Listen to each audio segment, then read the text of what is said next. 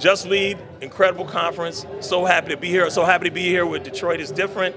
It means so much to me because this is the podcast that really tells us about what's happening in the city of Detroit. Thank you. Yeah, absolutely. I think to me, a lot of it has to do with how close organizations are to community. Are they engaging with community? Are community a part of decision making? That to me is the number one thing, because a lot of groups are out here working with community, but they don't include community in the decision making about whatever they're going to focus on, the priorities of the group, the initiatives they do. That to me is the top one. The second thing is, when you look at diversity, you got to look at diversity in every part of diversity. Race is one thing, but so is class. We don't talk about class a lot in this city when it comes to diversity.